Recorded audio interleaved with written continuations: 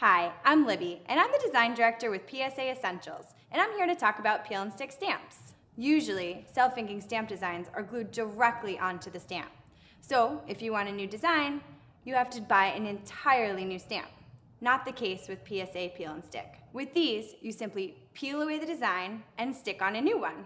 You can change your designs thousands of times, all with one stamper, including personalized. And it's so easy to use. Anybody can do it. Let's start with my personalized monogram stamp.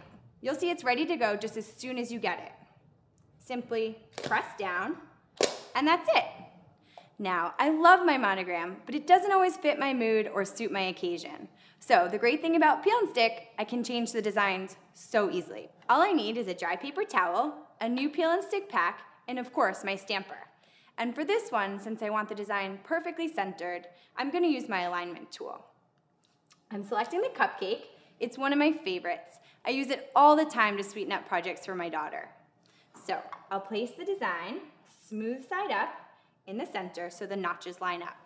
Now I'm going to take my stamper, compress, and lock it with the red buttons. Now I'm just going to take my dry paper towel, wipe away the ink. That's just so I don't get it on my fingers. And I'm ready to peel it off. You'll see it comes right off. And I can just stick it right back here on my pack. One of the great things about this technology is the dies never lose their stickiness, so you can stick them over and over again. It's pretty cool, right? All right, now I'm ready to take my stamper, put it over my alignment tool, and press down firmly. That's it, the die is set, and I'm ready to stamp. And check that out, my design is perfectly centered. Super easy, right?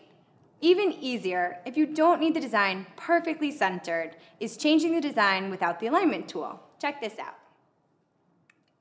See this seam? It runs right down the center. All you're gonna do is take the design, find the notch, and match it up with the seam. That's it. Now I can stamp. Check that out. Now, you don't have to use peel and stick stamps with the PSA stamper. If you're like me and you have a ton of acrylic blocks at home, this is just another way to use it. All you're gonna do is select your design and place it here on the block. It really works just like any other clear stamp. You're gonna take your ink it up, and I'm gonna press down like this. See? So versatile. Use it with the stamper or the block. For stamps, inks, and shops, visit psaessentials.com. Also, check out my blog at psastampcamp.blogspot.com. I'm Libby O. See you next time.